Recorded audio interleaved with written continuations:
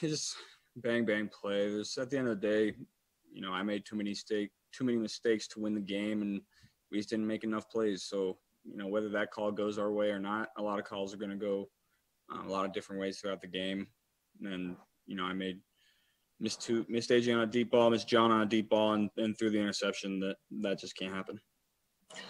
When you were driving the football team with no timeouts, I mean, you took your final timeout at the 6:22 mark of the football game. I mean, your teammates are saying your poise and confidence in the huddle was just like they expected. Did you feel like you're going to go down and win this football game? Was that in your mind the whole time? Yeah. We weren't playing very well on offense, but we started to get a little rhythm there in the 2-minute drill. And, I felt like we were going to go down and win the game. And if we didn't win, we were going to score some points and go into overtime. But, things didn't fall our way. Like I said, we just made too many mistakes. Joe, I know you would like to have a couple plays back, that overthrow to A.J. Green and the shovel pass that led to an interception. How would you assess your individual performance today without looking at film? D. Like you said, I can't. Yeah, D. I can't miss that one to A.J. That's, a high schooler can make that throw, and then I can't throw the ball right to Melvin Ingram and give them the ball back when we're in scoring range. So, tough way to lose. Did you see Ingram? I mean, he was rushing and then he peeled off on the screen. Did you even see him when you shoveled it? Yeah, I saw him. It was just a bad shovel. Yeah. You were getting knocked around pretty good in the first half. You guys seemed to make adjustments in the second half that kind of fended them off a little bit, fended off their pass rush. What'd you do? Our O-line really stepped up. In that second half, they played really, really well and gave me time back there and gave Joe some running lanes. So I was really happy with the way that they bounced back in the second half. Zach said you audibled on that touchdown run. What did you see? And how did it feel to score your first touchdown in the pros? It felt good at the time. It doesn't matter now. But, we were an empty and they didn't put anybody in the box. So we just went to quarterback draw, ended up scoring. But I'm not too worried about that. That last drive at the end of the game was your longest drive of the game. Were you guys doing well on that drive to get in position where you were close to winning? We just got them on their heels a little bit, and we got in a good rhythm. I got in a good rhythm with my guys, kind of the first rhythm I felt all day, and we started to move the ball pretty well. Unfortunately, that was too little, too late. You mentioned that last drive. You're on a roll. You lead the team down to the 3-yard line. You get that unfortunate offensive pass interference call.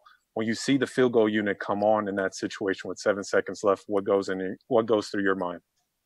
Well, I'm obviously upset we didn't score a touchdown. I thought we, played well enough on that particular drive to put it in the end zone, and then they made the call. And not sure what happened on the kick, but it doesn't matter what happened on the kick. We should have put them away a lot of times before that. I should have, like I said, made the throw to AJ and not throwing the interception. So, a lot of different plays affected the game.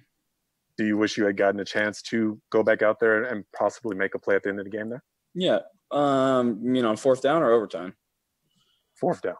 Oh, no, I think we got to kick that with, 6 seconds left. That's not enough time to get a playoff, really. So we got to kick that one.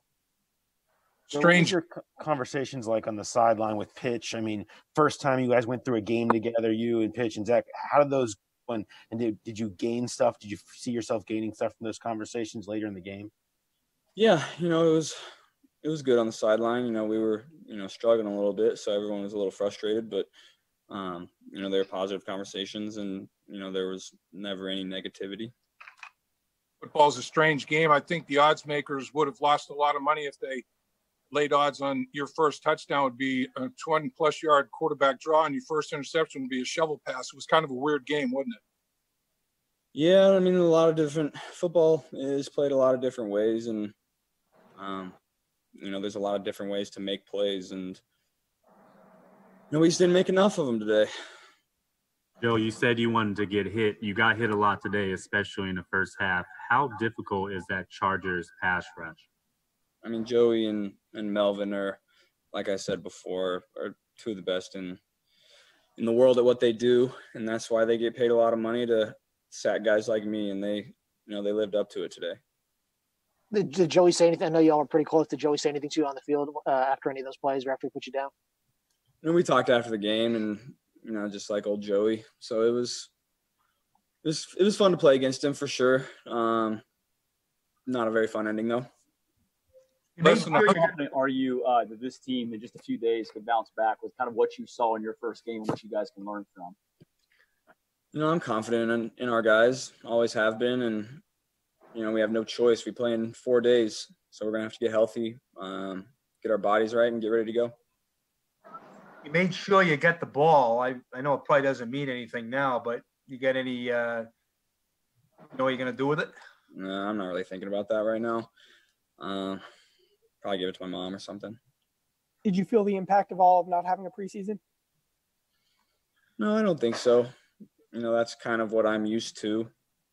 College, there's no preseason. You just have scrimmages, so I don't really know what a preseason looks like. Yeah.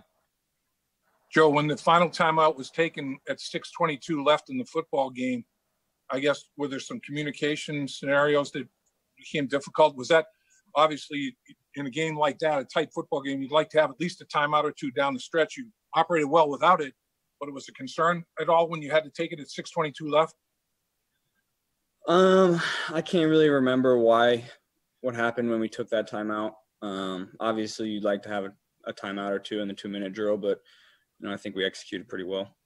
You took a timeout with excuse me, one or two more with Joe, and then we're gonna keep it rolling. I took a timeout. It was 3rd and 2. You came out in triple tights.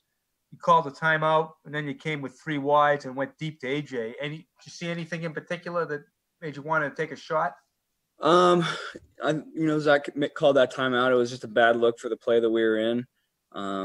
So we got to empty, and he made a great call. And I gotta finish that play. If I finish that play, we win the game.